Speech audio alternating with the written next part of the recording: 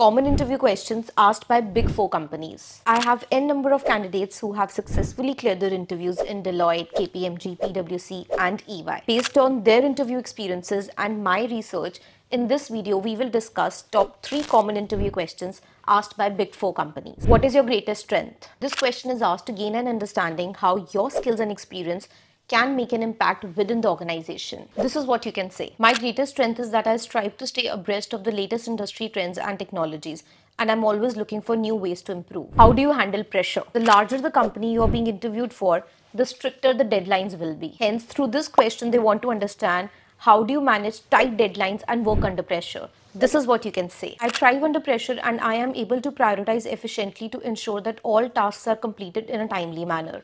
I also make sure to stay focused on the goal and use positive self-talk and affirmations to help me stay motivated. And the most important question, why do you want to work here? To answer this question correctly, explain why the organization stands out to you and why you want to be part of it. This is what you can say. I'm excited about the potential to work with the leading experts in the field and contribute to the innovative work this company is doing.